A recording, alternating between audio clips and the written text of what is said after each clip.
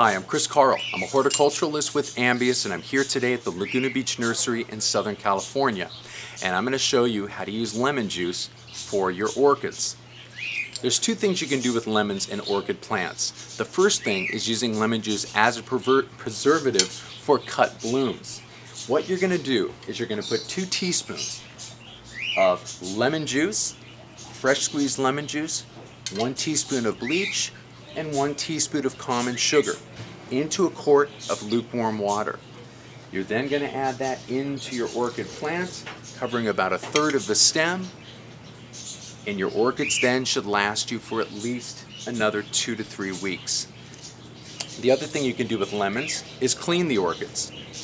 Cleaning orchid plants is pretty easy with lemon juice. What you're going to do is take a sponge, you're going to squeeze a little lemon juice onto the sponge, and you're going to wipe the orchids. But you only want to wipe on the top of the orchid, not underneath. Underneath is the stomata, which helps the light absorb into the leaf. So only use the sponge on top of the orchid leaf, using the lemon juice to clean it, taking away any minerals or residue that you see on the leaf. And those are the 2 uses for lemon juice on an orchid plant. I'm Karl with Ambius.